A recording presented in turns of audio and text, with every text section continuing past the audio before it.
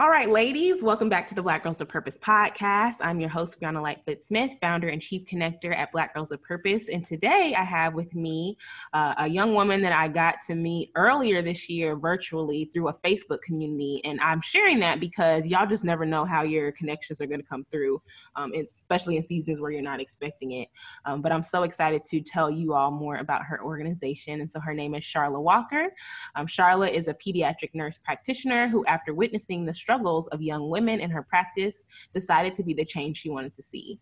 Her passion led to her founding Hearts Over Habits, Inc., which is a nonprofit organization aimed to provide life skills and mentorship to young women in vulnerable populations, such as foster care, the juvenile system, and young women in poverty, as well as those who are living in marginalized communities.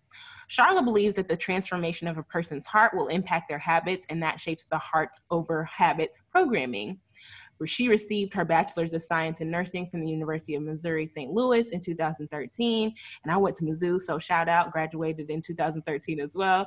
Her Master's of Science in Nursing in 2017. And she is on track to receive her doctorate, okay, y'all, doctorate of nursing practice from Maryville University this coming spring. So I'm so excited to have you on the podcast. Welcome, Thank Sharla. you. That was amazing. I've never had anybody read a bio of me, and I'm like, whoa, this is my life.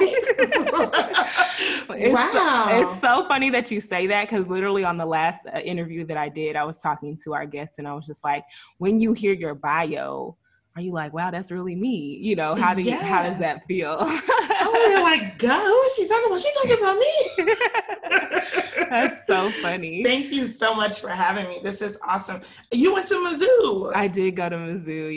Yes. Wow. Got my degree in journalism, and that was another thing I was talking to another guest about, just how I went to Mizzou to get my degree in journalism because I wanted to write for Essence magazine. And now all these years later, I have this podcast, and God was like, hey, you said you wanted to do inspiring stories about women of color. Here you go. And you get to do this long form journalism, and you get to do it on your own platform. So it's pretty exciting. Yes. Good old Missouri. Emos, pizza, and White Castles. Right. I'm like, yeah, I can't. I still try to be leaving White Castle in my past. I can't even lie about that. Yes. Yeah. Only when we go to visit am I like, so White Castle. Right. No other time do you want it. Mm-mm. That's funny. So share a little bit more about yourself with our listeners, and honestly with your nonprofit journey, because you just started it last year in 2019, correct? Yes. So God is just amazing. Let's just start with that, because had you told me, even at graduation from nursing school, if you would have told 23-year-old Sharla that, hey girl, you got a whole nonprofit, you're gonna be doing all these things, I would have laughed, because honestly, especially when for young women, I am the second oldest of 4 girls in a military family, and I am the tomboy. So, for me to want to deal with women, I'm like, God, first, this has to be the Lord, because this is not what I do. So my husband and I actually moved from St. Louis to Tampa, just kind of on a faith move that God had told us to move. It's a whole story in and of itself. Sold our house on Craigslist, packed up, left our job, left our family. It was a whole thing. And we came to Tampa. And in that time, he just really started putting on my heart to step out and do the things that he's called me to do. And so I didn't know what that looked like at the time. It was kind of topsy-turvy, but I ended up working where I work now, which is a federally qualified health center. And I knew I wanted to work with underserved populations, because I just have a heart for the people. Like, that's just, I just love working and taking care of people who look like me. So that way, if I have to get one of my teenage girls and say, look, sis, don't have me snatch your edges out here, okay? She knows what I mean, and she can receive that wholeheartedly when I say, come in my office cutting up, I'm gonna have to snatch you, sis. You don't want that. And they love it, because I'm being for real. And so I love that part. But the more and more I would talk to these girls, because they look like me, I take the extra time that they may not get with other people to really look at their health past just your height and your weight, which all of those things matter. But I'm like, okay, you're 16, 17. What grade are you in? What is the plan? And so I had enough of those conversations. God has given me enough words. I will never forget the day I was talking to one of my girls, and she was crying because I was just talking to her and pouring into her, and she cried, and she stopped mid-cry, pulled her eyelashes off, and was like, continue. That is when I knew. I was like, hold on, God. She took the eyelashes off. This is the thing. And so through that, a lot of the girls I see are in foster care and getting ready to age out. And a lot of them, honestly, are not getting the things that they need from the system. So they don't know that there's programs that'll help pay for their schooling. Nobody sat down with them and said, this is what's important and this is why. Nobody has sat down with them and said, hey girl, don't be giving your body away to all of these boys because you're God's daughter, you're tragic. But they haven't had that. And so when they get a piece of that, I've gotten so many girls ask me to mentor them. And I wanted to do it. God had really started putting it on my heart for me to do it.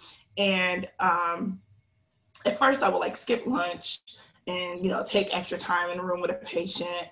But then I saw that there was a bigger need, and I'm like, okay, God, so how am I going to be in all of these places at once and still be able to work? I'm in school. You told me to go back to school because I was like, I'm done. And he was like, you're not. You told me to go back to school. And he was like, you're going to take this online. This needs to be, because a lot of these girls, especially in foster care, are going from place to place. They don't have continuity. They don't have continuity in the homes that they're in. They don't have continuity in the schools. They don't have continuity with their health. And so pre-COVID, our program was online already because the idea was that I'm going to build this community. I'm going to build this program. And no matter where life takes them, they will still be connected to us. And so we can be a constant thing in their life. If they ain't got nothing else, they have a phone, child, because they act like they cannot live without it. They cannot live without it. So it came out of the notion that, we hold a lot of these girls in the younger generation, young women, I need to stop saying girls, but I can't help myself. We try to hold them responsible for stuff that has never been taught to them. So, we stick our nose up and we laugh at them about wanting to get flued out. But honestly, what else do they know? All they know is what they see. A lot of times all they know is what they've been taught by social media. And so instead of condemning or judging, I'm like, we got to fix it. So if we're not helping, we're part of the problem. And I want young women to know that you don't have to be perfect before you come to God. Like, God, if you just are willing with a submitted heart to come to him and say, you know what, because this is the same conversation I had to have with him. You know what, sir, I've been trying to do this my way. It's not working. Do what you will. And as you continue to walk with God, your habits will change. It's not. So that's really how that whole thing started. Was I'm not going to sit here and hold these young women accountable for information that wasn't freely given to them. But then, like, you know what, we should be giving them this information, especially young women who were in foster care. And so they already are at a disadvantage, or, they may have dealt with the juvenile justice system. They're already at a disadvantage. And so trying to create a place where they can safely learn in a community that really loves and cares about them. I mean, we only like a few minutes into the interview and it's already just you preaching and stuff like that. Okay. So a few things you said stuck out to me. One, not holding them accountable for things that they don't even know. God really placed that on my heart this year because I think as the church, there was a lot of criticism of the way that people were rioting, setting police cars on fire. And God was like, you all are holding them to your standard as Christians. He said, he's like, a lot of the people who are burning cars down, they're not my children. So you can't go and say, oh, they shouldn't be doing that. Okay, they're frustrated. They don't have me. And so they're venting in the way that they know how to vent, or that they've seen to be, other people to vent. So don't hold them to that standard because they don't know what it's like to pray and get perfect peace, or, the laws and stuff that you're holding them accountable to. They they don't have that same thing. So that's one thing you said. But then another thing that stood out to me was that you were not seeking out to start a nonprofit. You just were blooming where you're planted. And you were also even strategic about asking, okay, God, how do you want me to go about this? Because one, I knew this already about your program, that it was virtual before COVID. So shout out to God, who was like, yes, sis, you don't want to go with in person. Coming. Listen, he was like, no, really, you need to do it online. So that's one, he's so amazing. But then two, specifically serving your audience. So even saying what, and I know a lot about the foster care system because my aunt owns a foster care and adoption agency, but for you to be able to say, okay, even if we had in-person programming, they might be here for some months, but then now they're in a whole nother, not just city, a whole nother state. And so now that connection is lost. And a lot of times in foster care, they're not able to have their phones on them, you know, or there's like a period of time where they can't have their phones. They don't have that same connection that they had with their school. So, okay, if we only offer the programming through the school, now they don't go to this school anymore. And so they've been lost. So I just love that intentionality about making it virtual. But I know that you were not, again, right off the top, you were looking for other people to help and understood like, hey, this can't just be me. No. And so tell me how you decided to find people to help with your programming, because that's actually how I ended up meeting you. As you posted in the Facebook group like, hey, we need some mentors, who's going to help me? God, I learned that a lot of times what we do as the notion as Black women is that we don't help each other, right? So that is the stereotype. It's like, we don't help each other. You know, what you see on TV is what is portrayed. And so everything that I really do, you know, this is God's organization. It's not even mine. He's just allowing me to steward over the resources that he's given me. And so I knew that, one, my life experiences are my life experiences, right? And so a lot of these young women, they have different life stories. And I know that there are people that can relate. I don't have any children. I helped raise my siblings. I'm an auntie of plenty. I got these 2 dogs. I got a whole husband. But right now, I don't have kids. But there are single moms that I'm going to serve. And so I can help them to a certain point, but then I know that there are other people that God can connect them with that will be able to really empathize with their story, that are, you know, that are of God and can really help them in a way that I can't. So it's really just understanding that, one, I don't have to do it all, right? Like, so God wants us, we're the body of Christ. It's not just the arm or the eyeball, like we all are the body of Christ. And so it's just really important to know, that God he will send the people that belong, right? So he, you know, there have been ideas, I'm like, okay, God, so check it. This is what I think we should do. And he's like, no, no. Reel it back in. And really he has done that even over, you know, through COVID. Like he has given me so much more because I'm learning how to do this honestly as I go. And so just understanding, one, I'm only one person. Two, that God's burden is easy and his yoke is light. And three, that he's going to give me everything that I need. And I think that sometimes we get called to these things, and when God gives us the vision, sometimes it can be so overwhelming that we don't move. And so I did not want that. I'm going to keep moving because I know that delayed obedience is still disobedience. I also know that if I don't do it, God's work is still going to get done. He'll just pick somebody else.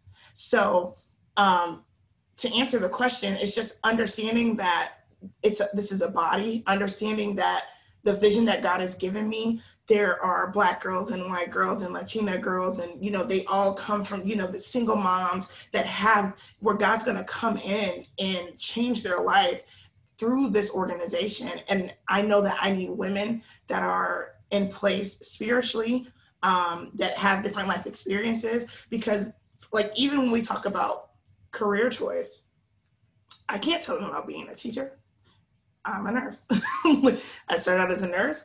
I went back to school to be a nurse practitioner. I'm going back to get my doctorate. So if you want to be a nurse, I got you. I mean, I could help you with your FAFSA because I've done that so many times.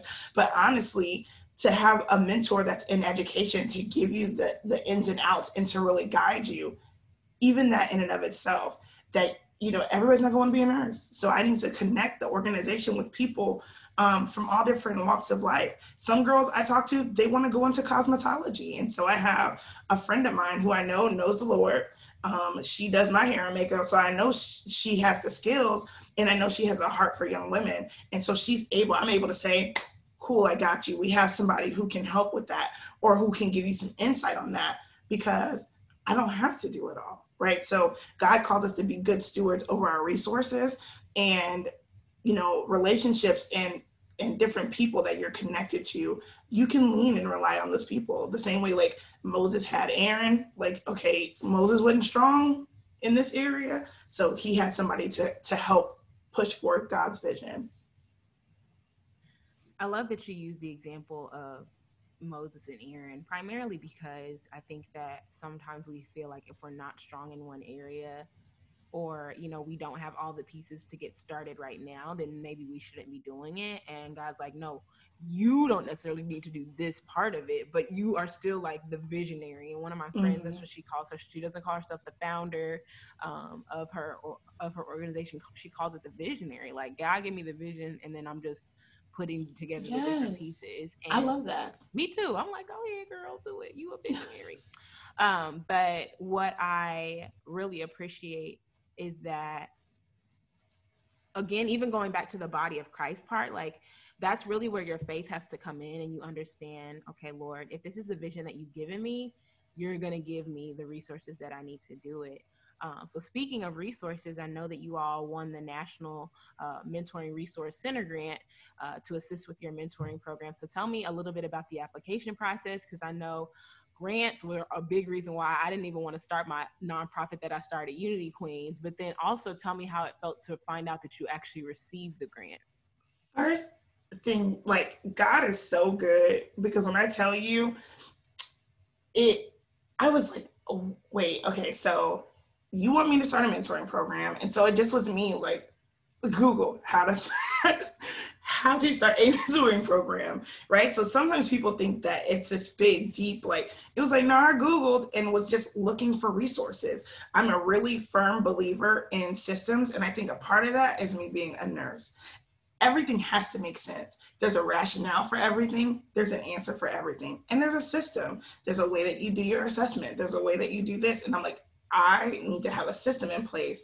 One, because the way that my life is set up, that I need this to function smoothly. Two, I know that there are people who are mentors who've been doing this that I can glean information from, because I have not done this. And I know that the population that we're looking to serve have been disappointed and hurt by so many people. And what I will not do is step out and do anything in God's name and not do it in a way that is integritous and that does not show his excellence, right? So I need to make sure that when I come correct. So I went and I found the National Mentor Resource Center, and I saw that they had a grant, and it was a technical assistance grant. And I was like, I need assistance for the show. So let's do the application. And so really, it asks you just who you're looking to serve, what kind of people and population you're looking to serve. It asks you, like, how prepared are you? It makes you do a evaluation of where you are. And I was like, we're not, because we're just getting started. So, being honest and doing that. And then you kind of write, what your vision is, what you're looking to do, how you're looking to do that. And then it took 2 months before we heard back from them. And honestly, I did it one morning. I remember doing it because I did it one morning. I wake up early, really early, because I know, like I said, I work full time. I'm in school. I have a husband. And so I have created my own office hours between 4 and 6 a.m. Because my husband gets up for work that early. And so I remember finishing it, getting ready for work. And I honestly was like, we'll see what happens. And I found out 2 months later, hey girl, you received this grant. And I was like, praise God. like praise, like hit the praise dance music right now. And then, so it took about another month for them, you know, we had to sign the MOU and, you know, kind of do all the paperwork and the final, like, you know, finalizing. But it was a federal grant, and they provided us with an assistant. So we got X amount of hours of help. And when I tell you, her name was Sally. Miss Sally blessed me so much. E-mentoring is pretty new. And what I love, the nurse in me was like, everything they gave me was evidence-based. Because if anybody ever asks us, why are you using this? Why are you doing that? I like to have, like, evidence-based practice is at the heart and soul of every nurse. I need to be able to provide you a rationale to say, no, the way that we're doing this has worked for other people. And to, again, make sure that we are providing continuity, that we are stable, that we're not just, you know, everybody is kind of getting an individualized experience, but the foundation is the same. The system is the same, to make sure that everybody receives quality. The biggest thing, I've seen a lot of mentoring programs, I wanted quality, and I wanted for God's excellence to be on display, the level of love that he has for these girls to be on display. And I wanted that to be seen in how we do our program. And I was able to talk to Miss Sally, and she helped me get so many parts that you don't think about if you are not in nonprofits. Like, she's like, first of all, you need a manual. And I was like, touche, right? And so she was able to give me we did a lot of groundwork. So I think what is really important too is when you start, don't feel like tomorrow you have to be on the gram. Like, there's so much groundwork. Even now, especially with COVID, we're almost 12 months in, and again, we've kind of overhauled, and now we're doing more groundwork again. And I'm so grateful for this season, because God kind of like, pause, let's look at this one more time. And the groundwork that I received assistance with is now built on, because we applied for another grant, which we'll find out hopefully by the end of the month if we got it or not. But that allowed me to find a curriculum that was evidence-based. I was like, come on, God, come on. So he's building the system. And when we are able to, because we're working with the foster care system here in Florida, and BC, before COVID, we were on a roll, but everything is kind of stopped. Let's just pause, because sis just redefined BC, not before Christ, before COVID. Okay, just go ahead and continue. Before COVID. I want y'all to, if y'all start hearing that, that's what we're talking about. Okay, cool. Yes, BC before COVID. But I was disappointed, because I was like, God, we're supposed to have this meeting, this and that. And he said, look at it again. So I'm grateful for this time, because it's allowing me not to perfect it, because it's not going to be perfect, but to ensure that God's excellence is on display when we really get out here the way that he has told me that this is going to go. Because at first I was like, I'm going to just do this down here. I live in Tampa, about to get this. And he was like, no. Everybody's about to get, everybody's about to get this. And so in doing that foundational work is so important, right? If you think about Noah and the ark, like, if he had not built it correctly, it would have been gone. He built probably for longer than, us, it's a couple pages, but who knows how long it took him to build that ark, and for him to really be focused on the word that God gave him and to hold on to that, even when people were probably talking about him, probably calling him crazy, probably saying all these things, oh, you doing the most, it ain't gonna rain that much, whatever things that you hear. And then the rain came, and then, and he wasn't worried. So I really think that, that grant was very instrumental in parts of the organization that may never be seen on display, but it was God's grace, man, and his favor. And even Miss Sally, she was a believer. So she was like, oh, I love how she's like, I'm just so energized. She's like, even after this, if you need anything. And so when I needed a reference letter for the grant that we applied for in July, she was ready and willing and able to write this recommendation. And so God has really just been showing out in ways that are mind-blowing. I love that. And I say that after so many questions, and I know my listeners be like, Bree, can you give a different answer? But it's important because, and it's true, like I really do love the process, and I love the intentionality. And I love that you talked about foundation, because I think, especially as a nonprofit, and, you know, not to say, because I have a nonprofit and I have a business, and not to say you shouldn't be intentional as you're starting a business, but I will say with a nonprofit, especially because you're looking to get funding, it's a lot more important early on to have that foundation in place, because the grant applications are going to ask you who your target audience is, how you're reaching them, you know, what outreach you're doing already, who you work with already. Like data is so important in the nonprofit space, and being able to say, okay, they're like, okay, well, what are your success markers? How are you tracking the success of your program?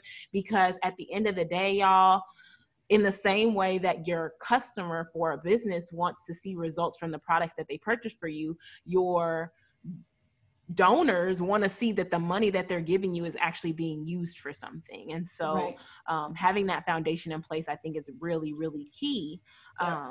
And even with you talking about evolving, we've talked so much about evolving this month on the podcast, but I think that evolution piece is really important as well, because sometimes we launch things and we think that the first version is going to be the last version, and it's just not the case. And it's okay. Like, if you're really committed to excellence, you understand, and you almost get excited whenever you go through those rebranding processes or those restructuring processes, because you realize, oh, we only gonna get better. Like, I thought this was great, and God's telling me, no, we leveling up. So I just really appreciate you giving that much of an in-depth look at, you know, what your process was with even getting started. And I love that mentoring grant was not just a, hey, we're gonna write you this check, but we're also gonna give you like human capital in having this person who can help you with your organization. That was such a blessing, because she gave me so much, like, not like, knowledge is better to me than money,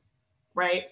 I said this earlier, that I can teach you how to fish. And honestly, and that's how I feel about these girls.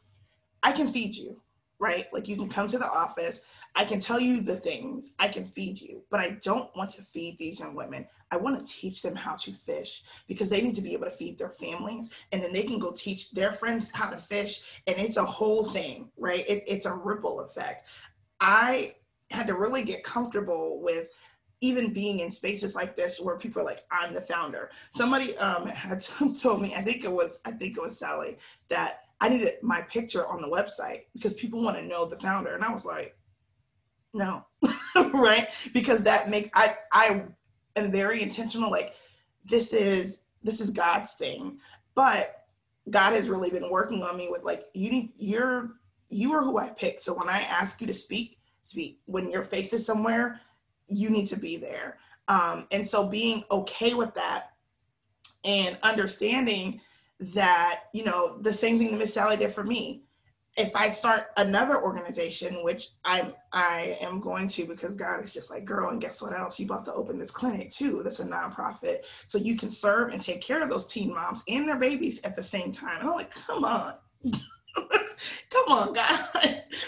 But now I know what things I've learned, right? So they could have just wrote me a check, and that would have been a blessing too. But I've learned that,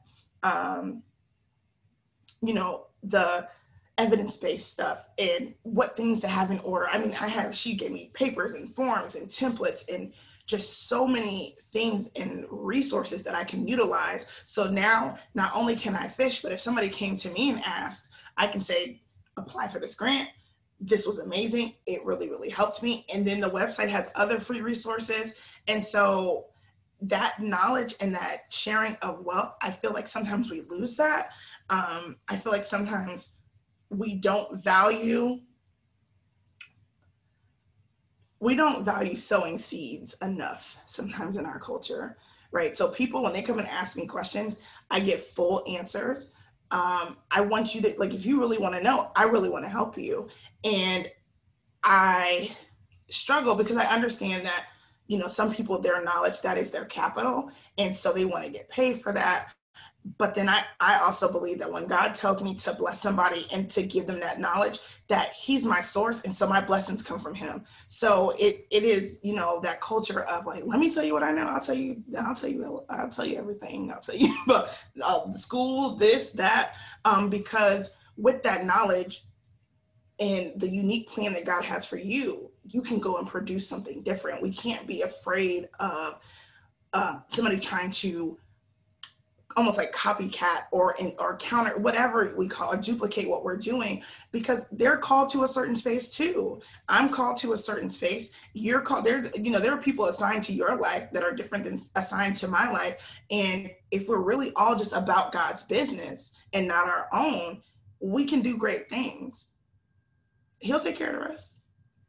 Yes, I shared this on. It's just funny how a lot of these conversations are blending, but I was talking about the scripture in the Bible that talks about to whom, when you're given more, like the person who has more, they'll receive more. And then for the person who doesn't have anything, even what they have will be taken away.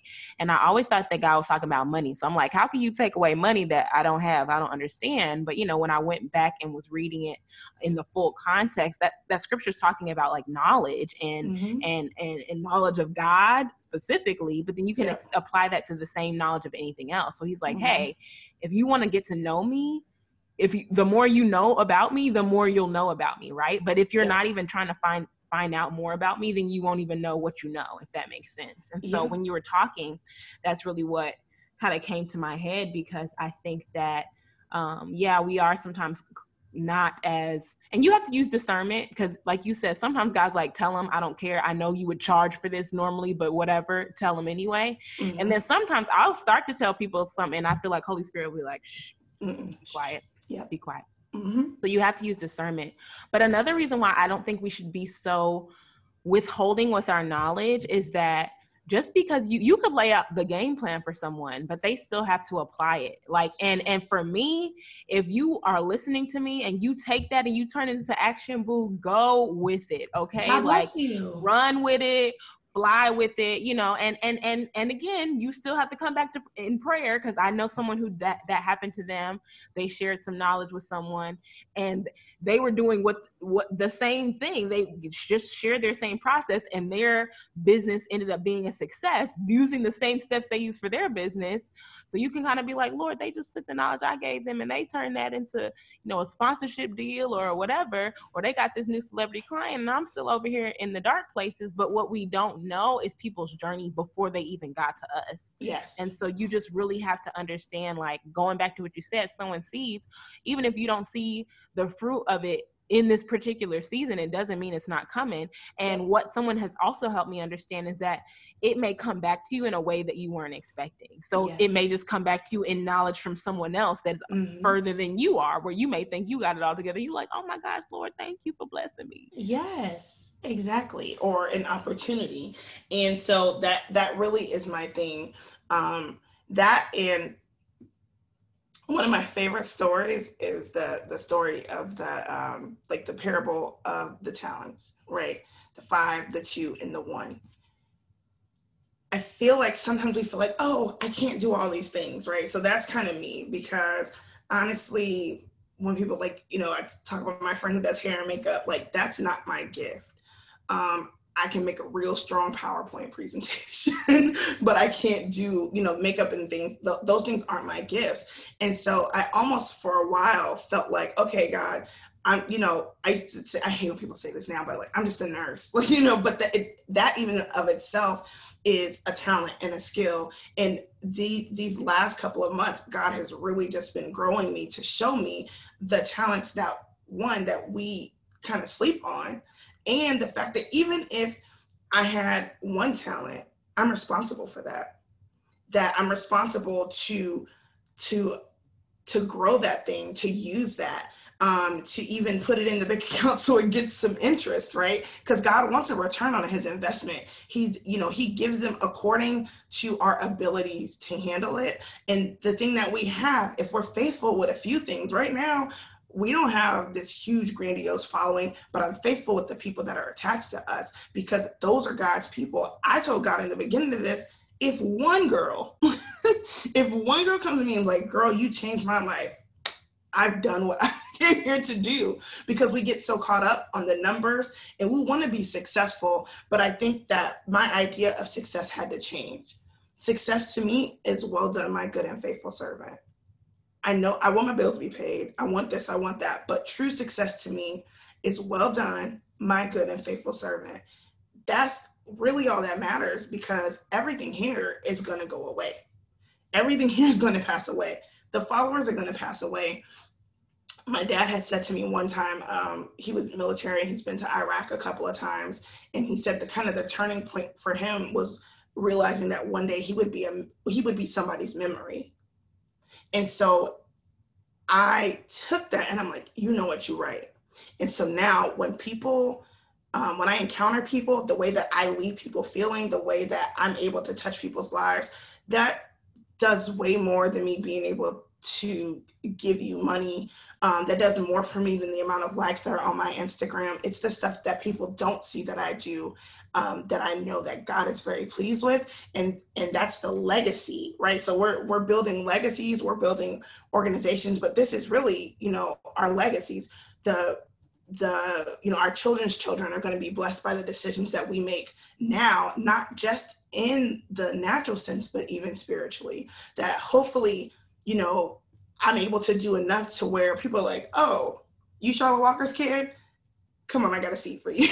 I got a seat for you because I'm just being obedient to God. That same favor is really what helped people like Joseph, right? He went from the people that talked from the pit to the palace, but all that stuff in between, like he went to jail, he got lied on. We love that story, but when you really look at it, it's going to be hard. There have been days when I've cried. There's people who I thought that, were supposed to be connected to the organization that shouldn't have, and we had to part ways. But overall, it's just this beautiful journey that God is taking me on to not only show me what I can do to help other people, but for him to reveal who I am to myself, right? Because the Bible tells us he knew us before we were in our mother's womb. And then we grow up and, life, parents, school experiences, life happens. And we can kind of come into this place where we have this identity crisis. And God is really using this to show me, like, no, you can go out and talk about me. That's what you can do. That, like, you're good at this. And I'm like, I guess, right? And getting comfortable in that space. And I just want to be able to empower other young women to do the same. I don't want it to take them as long as it took me to figure it out. I don't want you to have to fall 10 times before you realize, like, oh man, I could do this different or I could do that different. And so that really is what is most important to me, is making sure that the legacy that we leave, the knowledge that we leave, the messages that we leave when we're not here, what is our true legacy? What are people going to say about their encounter with us? That to me is far greater than the money and this and that. And not to say, like, at some point I want to work for my organization full time. So that's not saying that I don't want to be successful, but my true success comes from what God says about it.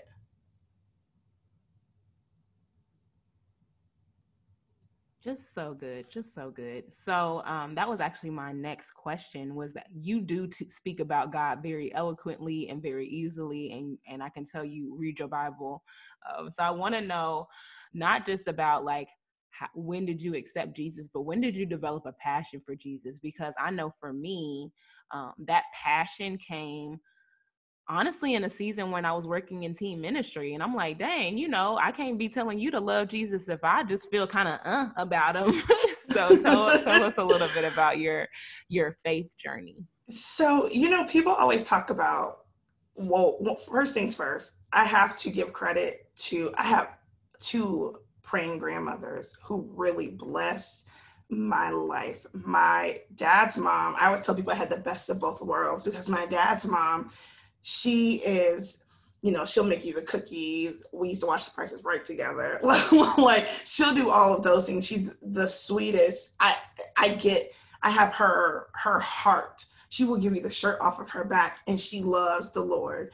And then I call her my granny. My mom's mom, I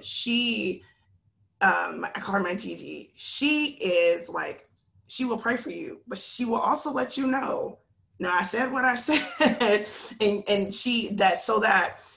that boldness I get from her. And so I've always known God, and my grandmothers have always told me, that they're praying for me, that, God had so much more in store for me, the things that grandmas say because they be knowing. So I always knew God, but I wasn't saved. I say saved, because when you put the extra one on it, that means you are really walking this thing out. And God really started revealing himself to me after I left home and went to school. And through all of that, I met my husband, and I was 25, and I love my husband dearly. But I was like, this is so, the time that I decided I was going to submit my life to Christ was because I was getting so frustrated in my marriage. So we both had good jobs. We had a house, we had the cars, we had all the things. And I would say it's the realest prayer I ever prayed. I was like, look, God, come get your son, because I'm about to send him back to you in a box. I really don't know what else to do here. Like, this is crazy. Like, this doesn't make any sense. Like, you gave me this person. And of course, through all of this, we were doing it, like, we would go to church, but we weren't really walking this out. So it wasn't like, we didn't do all of the foundation work. There's that word again. And so even in our marriage, God had to come, take this, let's redo all of this. And it was through that I really started walking with him. There were times in nursing school, like, I'll never forget this time I didn't study for my psych exam because I had to work. I was working full time and going to nursing school. And I got to class early. And I was like, God, I am not ready for this test. Help me. And the power went out in the building. And the test got rescheduled to the next week. I was like, glory. Oh, okay. I was like, oh, you be out here helping me for real. I was there 2 hours early. I was like, God, just help me with this test, because I have not, he will honor whatever you give him. And that is what's so amazing about God. He will honor that. Like, that realest prayer I ever prayed. It's not cute. I wasn't out here speaking in tongues. I was like, please come get your son, because like, come get your son. Like, I don't know what to do. And really that began that journey. And God the whole time was really dealing with me, because I'm responsible for Sharla. Husband is responsible for husband. And he was dealing with him, but God was like, well, first off, and the way God talked to me, sometimes I'm like, okay, let me pick my edges up and then we'll continue this 1 second. But he told me, you're so loud that he couldn't hear me if he wanted to, because you won't stop yelling. I'm like, but he deserved it. He deserved me yelling. And so it was through that God really healed me in so many areas of my life, and really just kind of pulled, the fruit was being bared and the seeds that my grandmothers had planted, honestly. And, there were times throughout that time where I was in school in undergrad where, I'm listening to sermons, and I felt myself really being pulled closer to God. And that was kind of like that watering season. And then when I was like, come get your son, he was like, let's go. You ready now? You ready? And so it's been this beautiful journey of just God literally changing the scene for us, pulling, having me grow up, because my friend bought me a shirt for my birthday. My birthday is somewhere between Nuck If You Buck and Praise Is What I Do, because that was me. like I've always been sweet and caring and this and that, but my mouth was, wow, it was impressive.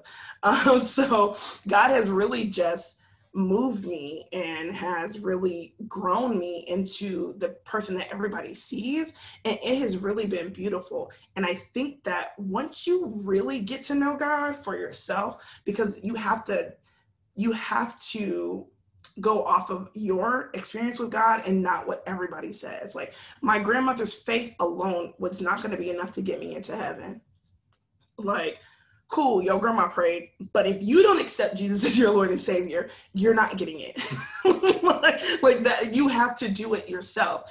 And so I had to kind of throw away some things, that I had been taught by other people about who God was, and really learn God for myself, for him to then show me who I was.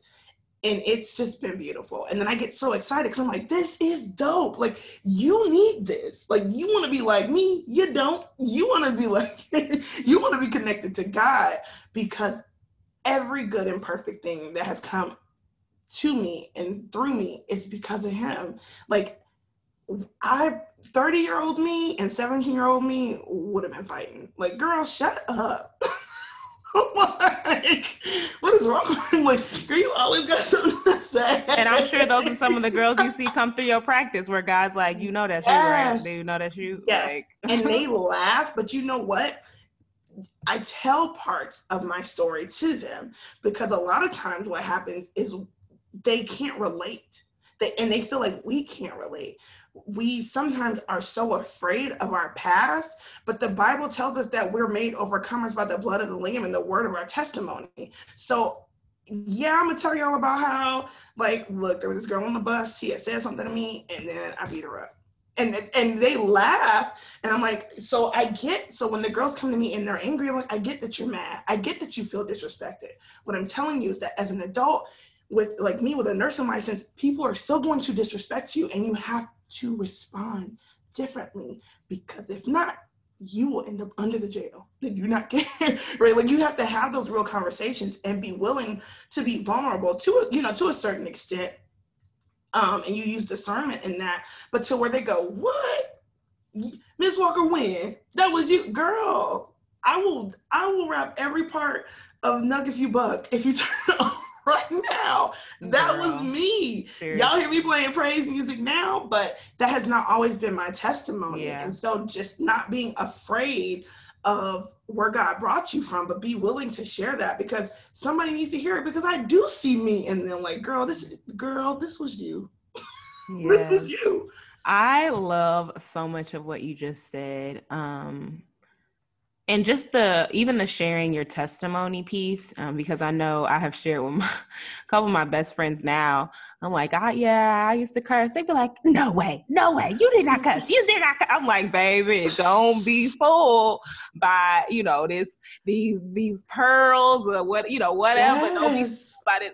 It don't really matter what you think you see in me. Trust and believe, like, and not even from I was out there, like, kind of from a bragging standpoint, but just it really does show the transformative power of God, because even for me to tell people, hey, I struggle with suicidal thoughts. I was depressed. They like, you all happy, and yes. Some of my teens, they be like, you be so happy. I'll be like, I think you annoying. And I'm like, oh baby, if only you knew how I used to be. They can't believe it. But that literally is, I think about when Paul said in Corinthians, when he said, if we are comforted, it's for your comfort. Like, if I've been through something and then God delivered me, it's not so I can be like, "Woo, yay, go me." It's so I can tell other people my testimony. My listeners know I've talked about my money story on here. I love that you shared even what you shared about your marriage, because people think that you get married when you grown. No, sometimes your spouse helps grow you up. And like you said, you praying for them, and God's like, well, while I have you here, let's talk about your flaws. And you're like, well, Lord, clearly you have an attention span issue. We're talking about him. No, and like, no, it was your son. The first book that the movie that did it. So I had decided that we were going to watch. So our kind of tradition, Resurrection Sunday, is we watch The Passion of the Christ. And I had seen it, but that year it hit me so, like, I always cried, but I was like bawling. Like, I always tell people, it's one thing to say like, oh, Jesus died for me. To see a cinematic depiction, right? So I don't hear like, oh, but that's not it. Just know that the concept is the same. Don't be distracted by all the little idiosyncrasies. Just know that this lines up with the word a lot. To see that and to be like, for me, like that's a lot. Like, you did that for me? Who? Because let me tell y'all, I wouldn't get my dog for some people. like for me, you went through all of this for me and I don't even deserve it. How could I not serve you? Then I got a hold of the movie War Room and I was like, oh, and this was my thought. And this is how spiritually immature I was. I'm about to pray and I'm going to fix you. God's going to fix you. He's going to fix this. I'm going to pray, and this is what we're going to do. And so I bought the book Fervent by Priscilla Shirer. And let me tell y'all, I was at work reading this book, and that's when God gave me that revelation of like, you have to, like, sometimes you just need to stop talking so he can hear me. And I texted my friend and I said, I think God just told me to shut up. And I mean, he's God, so that's cool or whatever, but why he got to talk to me like this? I don't understand. And just really going through and really understanding who God is, and everything after that has really, has always been a stretch, because the more that you grow with God, the more he can see that he can trust you. The more mature that you get, he'll trust you with things that you've never even imagined. My Gigi ended up she had cancer and passed away a couple years ago. And God and her put me in charge of her care and her, like, it was so much. Like, on one hand, I'm her granddaughter. This is my Gigi. I love her. Her smothered potatoes will never be matched in this world. And I want her to live to be 155. But I see over here that I've been called to help her. Like, at first I was like, God, why are you making me do this? And it turned from that to him allowing me to help her transition. Like, she was red. Like, my grandma was like, look, child, I did this whole cancer thing before. I'm almost 80 years old. And she said to me, I got my bags packed and I'm waiting on Jesus. And I was like, you don't have to sound that excited about it. But honestly, now I'm like, she was so strong. Like, I want to love the Lord that much that I'm like, bye. She's like, I've done everything that I've been called to do here. Like, she's like, when I see, she got to come to my my graduation for my master's program.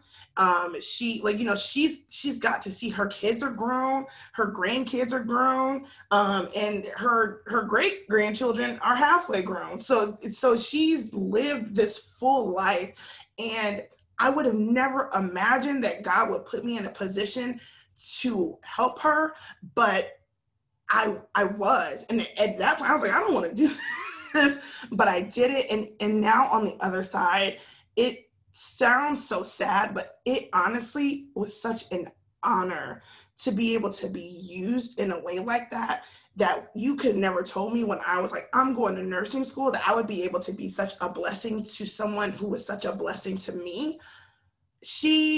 My Gigi was everything to everybody. And so even my dad's mom, that was her sister. They got pictures together in their Black Girls Rock shirts. Like, that was her sister. And so, it was rough, but now, like, God is so good. He's so faithful. And I'm not even tripping like that. It's hard sometimes, but I'm gonna see her again, because I know God, I know who he is. I know that he promised me that. In that same year, my dad was in an accident and almost died. The hospital in St. Louis did not do right by him. I had to quit my job, my first nurse practitioner job. It was a whole thing. And my dad is still here. I am a daddy's girl through and through. Like, that is through and through. And to be able to serve him in that manner, it was like the day after my dad got out of hospice and I finally flew back to Tampa, my grandma called and was like, remember what I said about you moving? well, I'm ready for hospice. Because she had moved 10 minutes down the street from me in St. Louis. God had told us to move. And it was 2 weeks before we left that we found out that her breast cancer was back and had went to her lungs. And so I am freaking out. Our house is sold.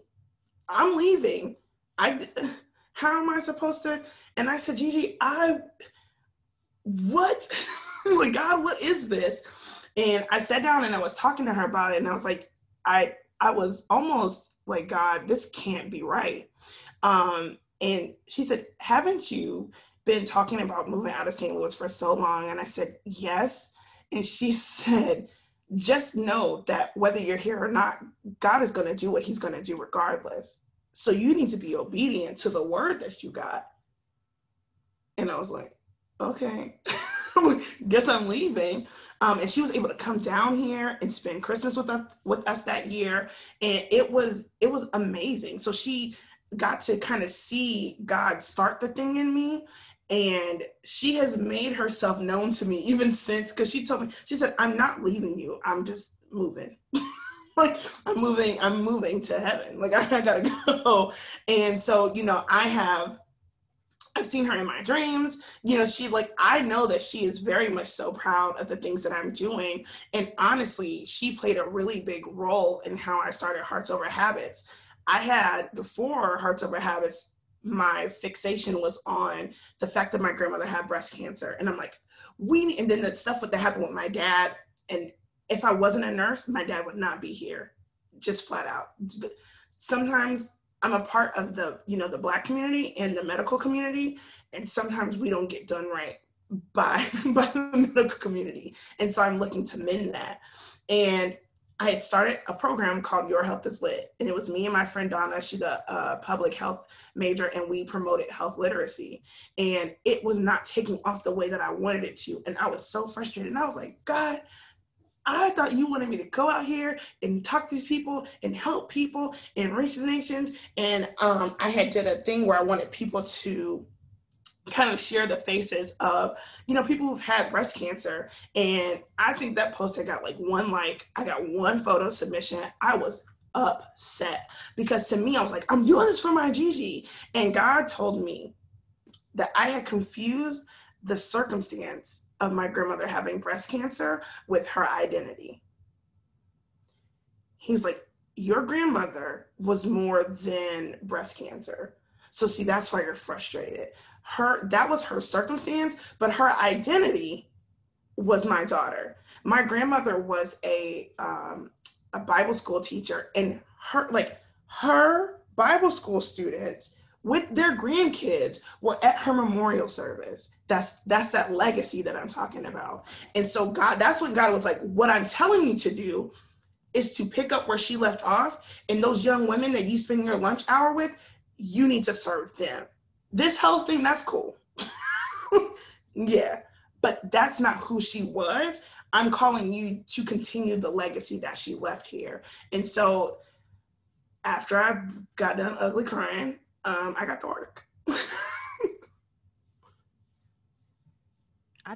There's just so many pieces to that. And, I think it goes back to, one, I love that you touched on identity, because, that's why I started my organization, because it was just a book, The Black Girls God's Living on Purpose. Not just a book. I don't want to diminish what God did. You did that, Lord. But, I wrote a book, and then my aunt encouraged me to do workshops. And when I was doing the workshops, and even as I was writing the book, I was just realizing all the different things that we as women put our identities in that are fleeting. Because at the end of the day, even if you have a multi-million-dollar business, you can still have health issues, even with Chadwick Boseman passing recently, and people are just shocked to find out that he had cancer. It just shows okay, the best financial circumstances do not somehow make you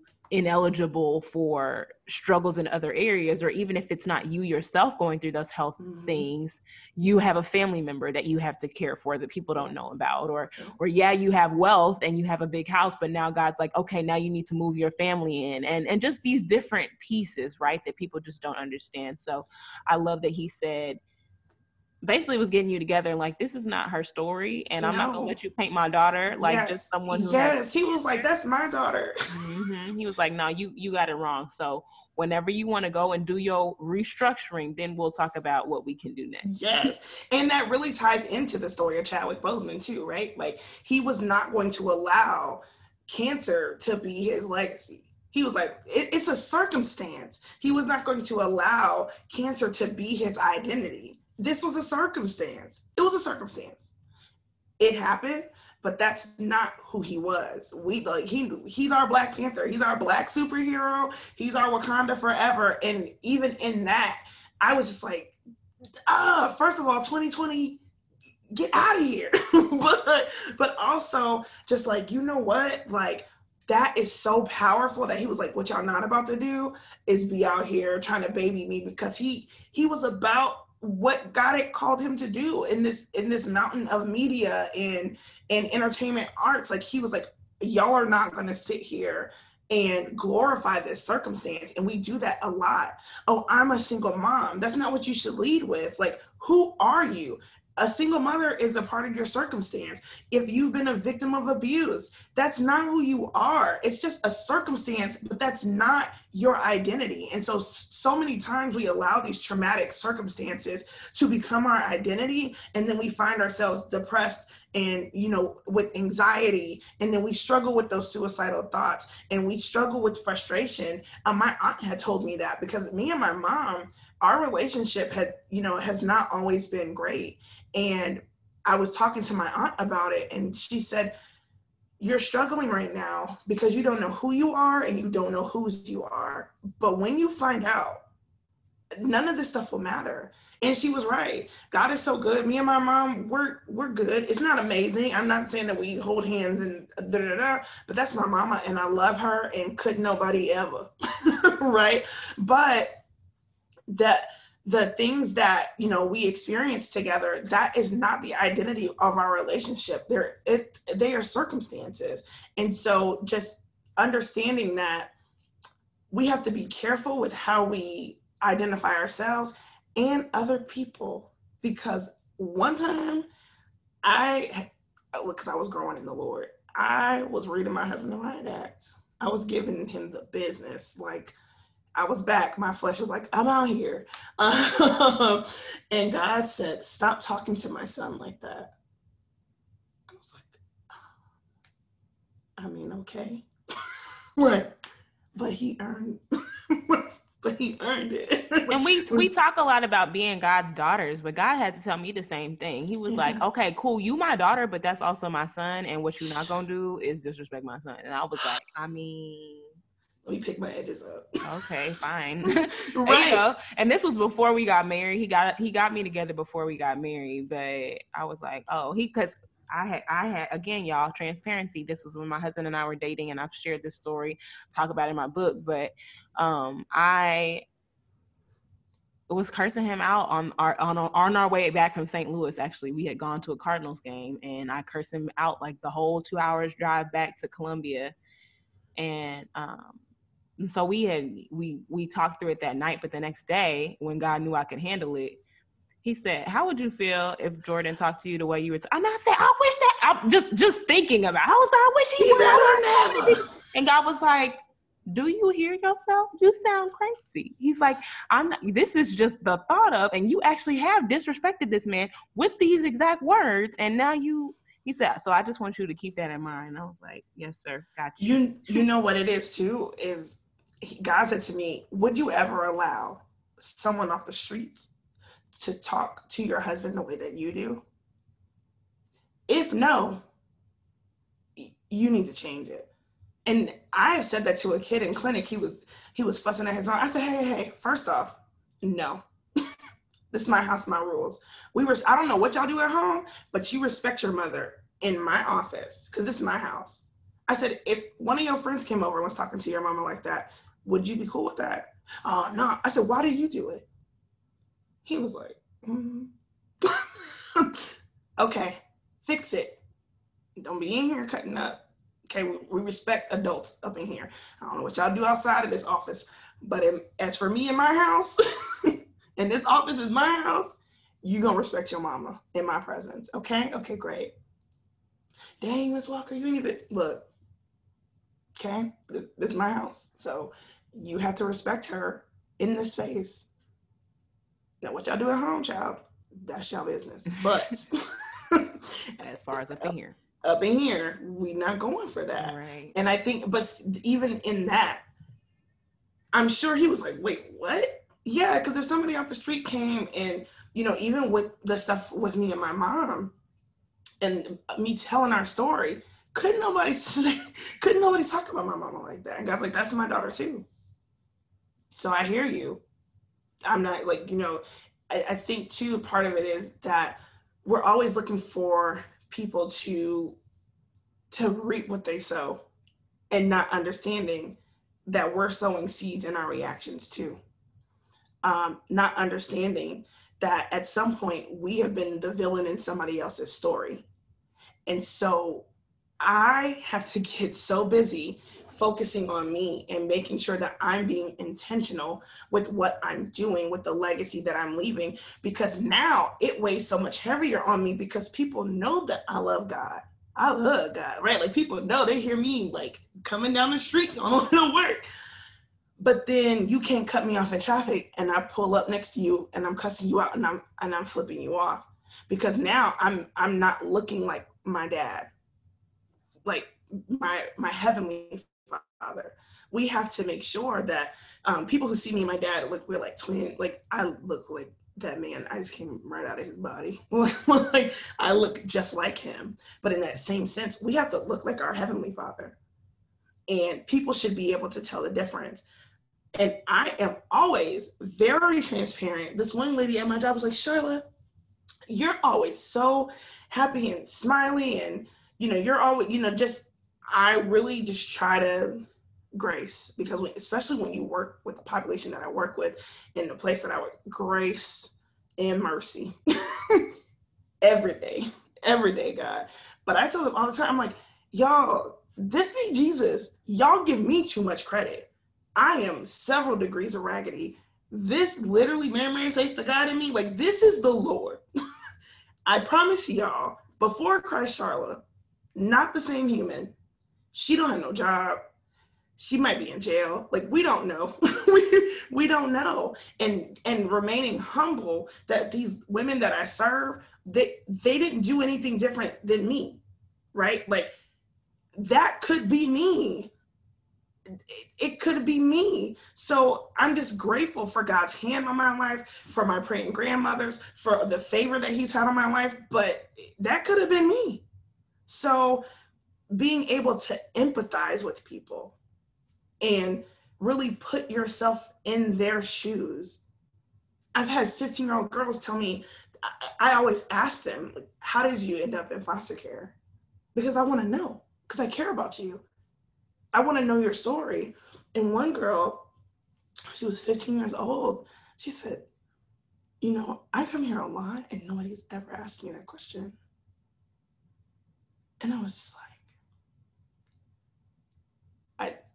I care. Like, I want to know, because that helps me care for you, right? Even when I don't see you, like before I go into clinic, I pray, because especially now, COVID, who Jesus, like I pray, and I would do it before.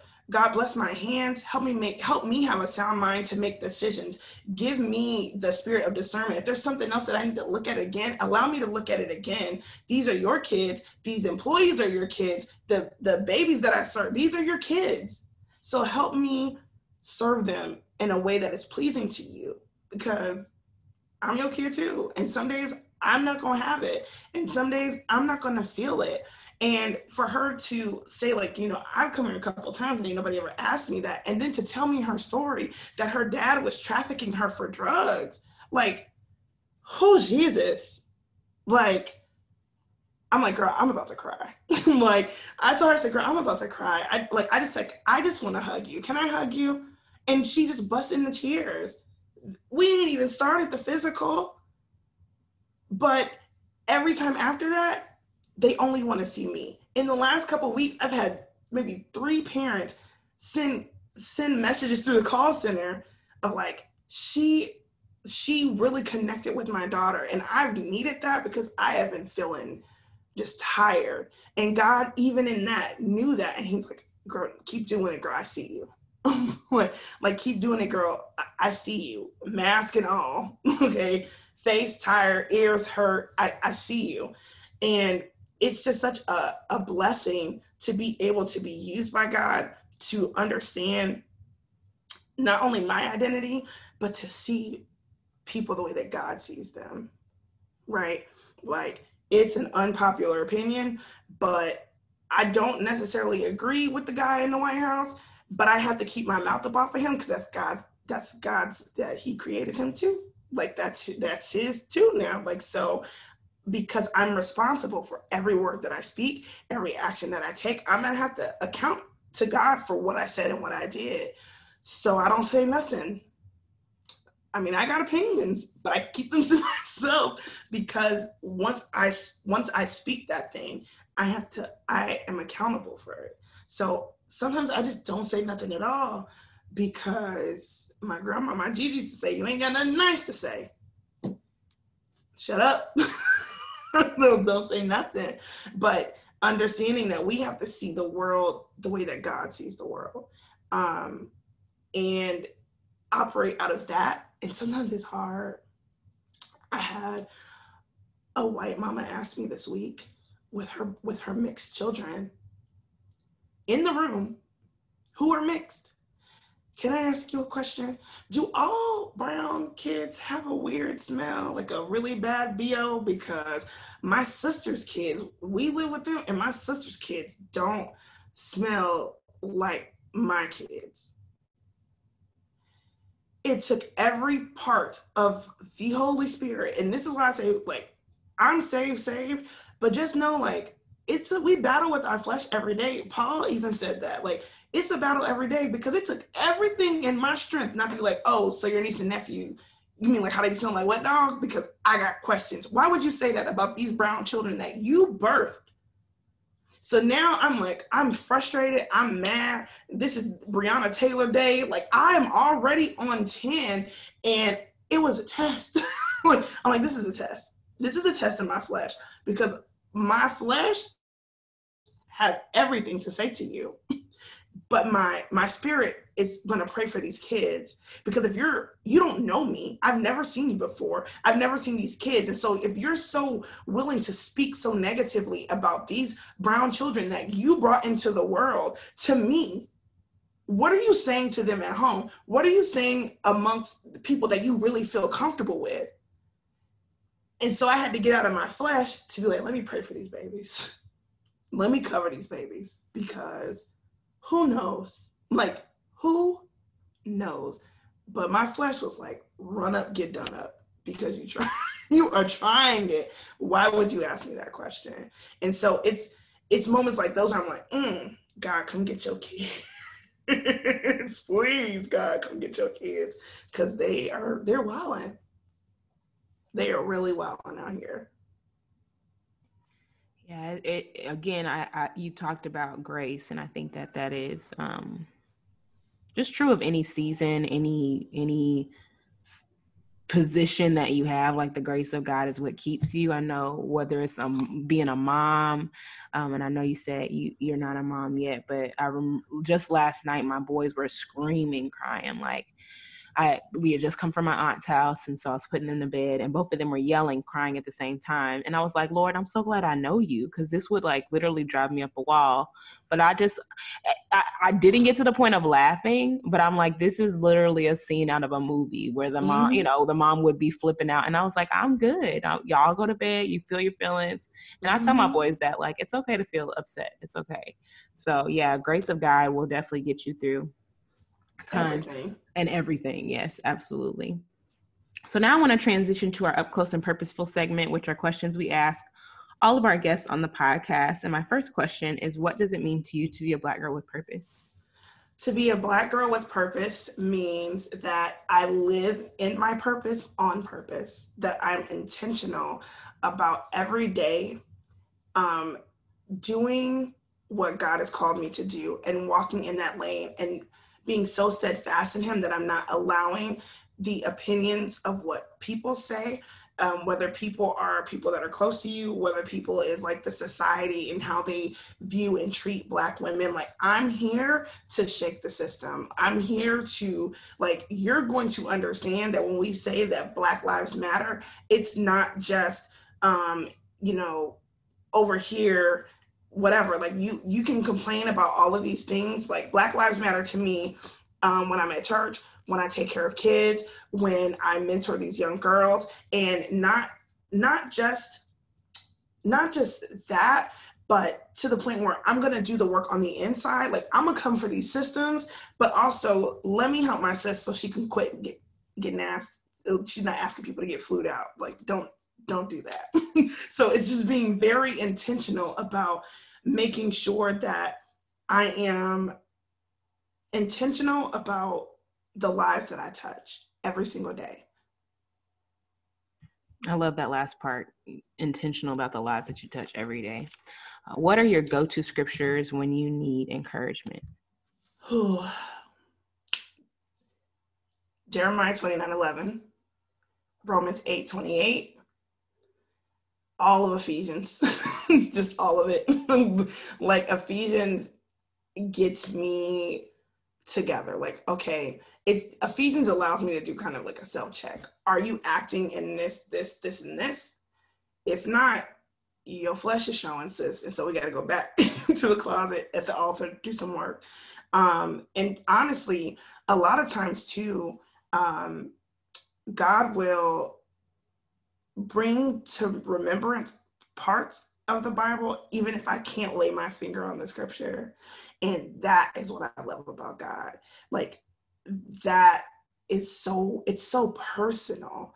And I really recently, now I'm in Psalms 103, and we've been talking about identity.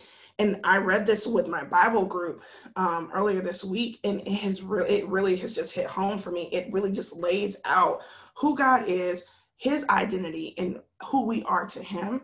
And that blessed me so much this week. Like, he is not angry. He loves you. It just kind of like, allow me to introduce myself to you again. And I love that. But yes, Romans 8:28, all things work together for my good. And I've had to really understand that even though it's working together for my good, that does not mean that it will feel good all the time. And I always remind myself of that. Like, Sharla, this is working for your good. I don't know how. I don't know where I'm going to see that. But I know that God is not a man that he shall lie. And so I'm a hold on to this word. Show me, Lord, where this is supposed to go. Like, show me something. Like, Romans 8:28, it just does something to me. Like, this is working together for your good. The bad days working together for your good. The good days working together for your good. The stuff with my Gigi working together for my good. The stuff with my dad, it worked together for my good. Even the stuff with my marriage worked together for my good. And I always say, like, God is undefeated. Like, if you check his resume, it's the best. And I actually had made a journal, published a journal in January called Check God's Resume. And it was really for me, because I was like, you know what, God? That, like, because I have to really remind myself, when you're really feeling like God is not with you, you feel like he forgot about you, go back and recall, like, go check his resume, right? Because there was one time, me and my friend Alexis, we went prom dress shopping, and we stayed at the mall longer than we were supposed to. We were at Mid Rivers Mall. You may know where that is, in O'Fallon, Missouri. Mid Rivers Mall. I did not want to call my dad and say, honestly, her brother didn't come pick us up, because I was like, I'm going to be in trouble, because I should have been called him. So I decided I was going to walk down the highway I'm walking down 270. It's dark. And the whole time I am praying, I'm like, God, if you get me out of this, it was one of those, like, if I can just get home and not die, I will never do this again. Not even 30 seconds later, car pulls up and it's this guy. He's like, look, and he was an older white guy. He said, look, I can't just leave you here walking. It's 10 o'clock at night. He's like, this is my ID. I will give it to you.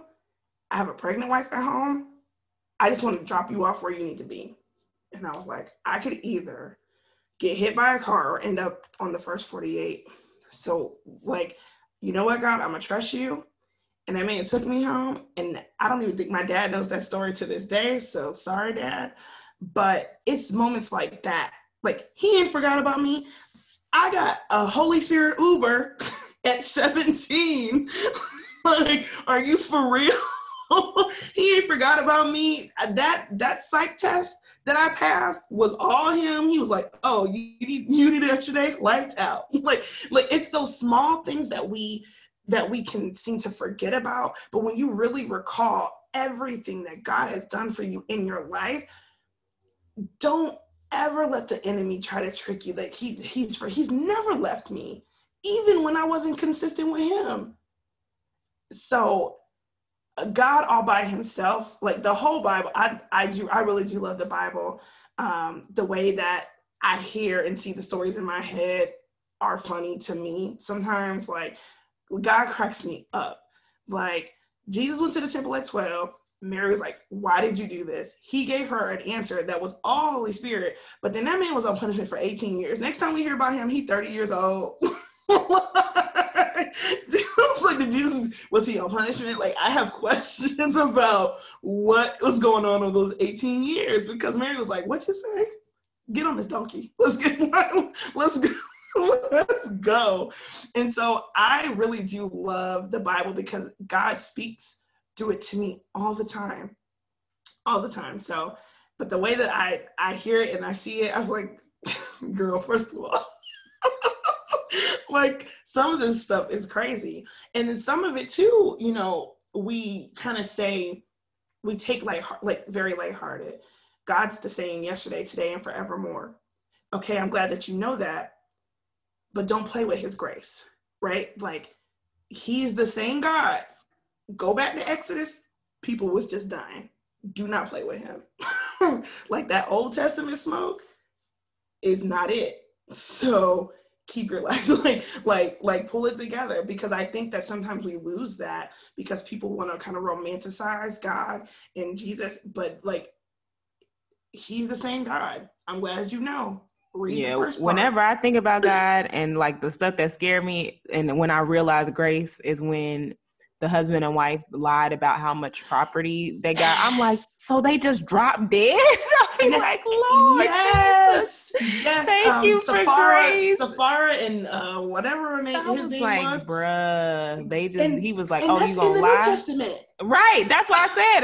I'm like, I just was like, so God was like, oh, so you gonna lie? So you gonna lie? Okay, dead. What? Like, that's the one that humbles me real quick. Where I'll be like, I'll be fast to repent. Lord, I'm so sorry. You're right. There was a story one time I was listening to the what's the Bible that T.D. Jakes and all of, like Monique, everybody's reading the Bible story, and I was up late because I couldn't sleep, and I'm listening to it, and there's a part in Exodus, and I don't remember because I was just up listening to it, where these people were talking bad about their leadership. They were talking bad about Moses, and long story short, they were like, if y'all feel like this, stand over here. And then the earth opened up and swallowed them whole. And I said, you know what? Hey, Google, turn it off. Turn it off. Turn it off. Turn it off. That really convicted me about what I speak about people who are in position of power. So I ain't got nothing to say about that orange man. I ain't got nothing. I'm gonna just stay praying, because what's not about to happen to me is this earth gonna open up and swallow me whole. Not. I'm good. I can't play with you. I'm done. Like, this is too much. I'm not. She's oh, okay. Well, Google, turn it off. I've had Turn it off. about to have nightmares about being swallowed up in Turn it earth. off. It's fine. But no, it really. I'm glad you brought that point up because we do often kind of just, because we've quote unquote evolved as people, we try to act like God is like, oh, well, you know, I don't want to offend. So yes, you do what you, no, obey me. Like, and I love, we're in a series for my, the church that I came from in New Orleans. And so that's one thing I love about this time that we're in, is that I get to still watch online in addition to my church here. But the series that they're in is called Honor Culture. And they're talking about like, the reason why we struggle so much with honoring people is because we live in a democratic society where everybody votes on everything. Do I want to do this? Do I not want to do this? And he's like, we're kingdom citizens. So you're trying to bring your democratic mind to a kingdom like situation. And God's like, no, you don't get a vote. Like, this is not about you. And like you said earlier, okay, you don't want to be obedient, cool. I'm going to use somebody, like, the work is still going to be done. I want it to be done through you, but if it's not, okay, the work's still going to be done. But then also, even with that scripture, because that comes out of Esther,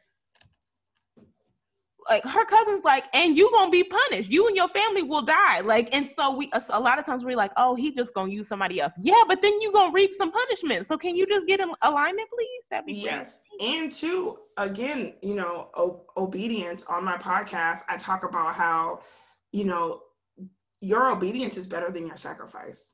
God, like, okay, you fed them homeless children in Africa. Cool. That's not what I asked you to do. Right. And when I think about God, I think a lot of times, especially in our culture and you know, even in Black culture, that the role of the father has been so distorted. And, you know, with people not having fathers, or, you know, there's so many things that really kind of plague us that we don't understand. And there are girls that don't trust God because they don't trust their own dads, and that you cannot hold God to that same standard, but the relationship should resemble. My dad is my best friend. I talk to him and I'm like, I could call him right now and be like, what up? Just like that. However, in my 30 years of age, I will never in my life step out of pocket, cause Staff Sergeant ain't playing those games. But I still know that's my dad. We can laugh, we can hee ha ha, we can do all the things. But when he tells me to do something, he said what he meant what he said, and it's to get done.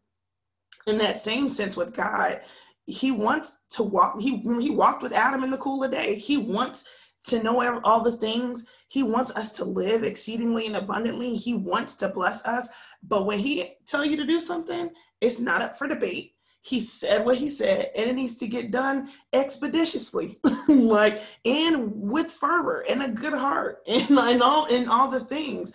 Because sometimes we will get in positions, and then you forget that, and then you end up like Saul, who just was out here after he was like, you know what, I'm gonna sacrifice some animals myself. No, no. So, you know, throughout all of this, as your success continues, you have to remain humble to God and who he is, because you will lose it. And just because people are in position, and this is why like that comparison culture and social media will have you tripped. People can be, Saul lost the blessing of God and was still in position for like decades after that. He was still like, God was like, you know what? I got somebody else. You have your way. Like, do what you, I'm gonna leave you to yourself. I'm gonna choose David. And even then, he was still in position. So from the outside, he's still the king, but he lost that. Like, do not get caught up like, oh, they look like they winning. No, no, that's dangerous. That's dangerous. I worry about what God tells me to do, because that's what I have to answer to. And that's what you'll be judged on, is what you're called to do, not what you did. Like you said, even you over here a missionary, and God's like, okay, but I wanted you to be a teacher in Detroit. Yeah. Well, Lord, can't hear you right now. I'm on a mission trip. Like, okay. Okay. It's still disobedience. So, Yeah. Last couple of questions. What do you find yourself most grateful for in this season? In this season, just God's covering. Particularly because, I mean, like at the very basic sense, I have not got COVID, and I've been on the front lines the whole entire time. I've had coworkers, I've had friends, I've had, and God has continued to cover me and my family. I've my friends who did have it. There were two of them that it did not look well, and God healed them and healed their bodies. And so I'm just grateful for His covering, and just the power of prayer, that He hears me, He hears my prayers, and He just continues to be way greater than He has to be. Like he, I don't be deserving it. Like I just don't. Absolutely. And then my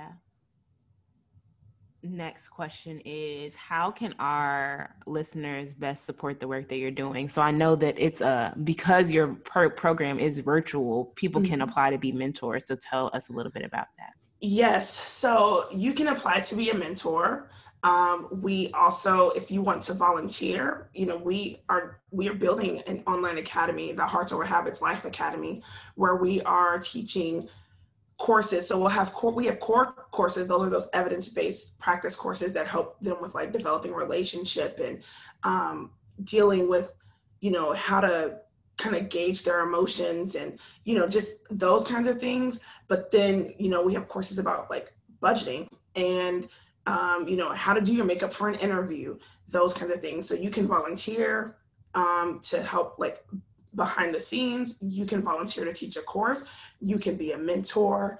You can always support. You can donate. You can buy shirts. Honestly, just telling people that if you have a young adult, you don't have to be in a vulnerable population to be a part of it. Honestly, we want to help everybody. It's just that our focus is particularly those young women because they don't have that. But even just sharing the message of, like, look, there's an organization doing this with young women that you may be connected to, is always a blessing. So any of those ways. And we have just lots of great things. Like, I'm so excited about the stuff that God is doing. I have a podcast called God Goals and Girl Talk, and we do like monthly events. We do Bible studies. So there's just a lot of fun and cool things that we do. And then when this academy goes off, it's going to go off. Like the stuff that God is like changing, I'm like, come on, God. This is why you in charge because this is so good. Yeah, he's not limited by our capacity or our thinking, which is such a blessing. And then I always love to have my guests share one last piece of knowledge, wisdom, or encouragement, just to get them through their week or something that they can go back to and say, okay, wait, Sharla said this is what I need to do. So I'm just going to keep that in mind as I'm working. Yes. Sharla said that God's already given you everything you need to do what He's called you to do. Do not feel like because it's not perfect that God won't honor it. Perfectionism is glorified procrastination. Oh, I gotta wait for it to be perfect because that was me. And so it doesn't have to be perfect. You need to start now, even if it's a small thing, because it's those baby steps that are going to add up. You're going to look, I didn't just look up one day and like, oh, I got a nonprofit. It's like, today I'm going to do this, tomorrow I'm going to do that. It's not, literally, it's not built in a day. Don't despise those small beginnings. And every purpose is not connected to a gigantic platform. God may have called you to be that teacher in Detroit. God may have called you to just serve the 2 and 3 kids that you have, like that. So just remain faithful. You're fully equipped. God has given you everything that He's called you to, and just trust the process and love the process because the process gets you ready for the promise. The process gets you ready for the promise, boo. Did you hear that? I love just everything you said. It's been really encouraging. I hope that y'all will, if you weren't listening to this with a notebook and some paper with a pen, go back and write some stuff down. Definitely come and listen again.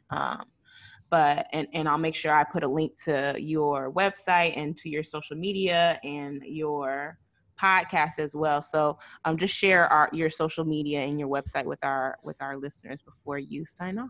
Yes, so you can follow Hearts Over Habits on Instagram at Hearts Over Habits Tampa. You can follow me at the PDNP, like pediatric nurse practitioner, on Instagram. On Facebook, we have a Facebook community where we have all of our different Bible studies and things that we do. And it's Hearts Over Habits Incorporated. The podcast, God Goals and Girl Talk, every Wednesday. It be me and God. It really be God, because the stuff that he says to me on that podcast be crazy. God Goals and Girl Talk on all streaming platforms. And just, yeah, I'm excited. Thank you so much, Brianna. This was amazing.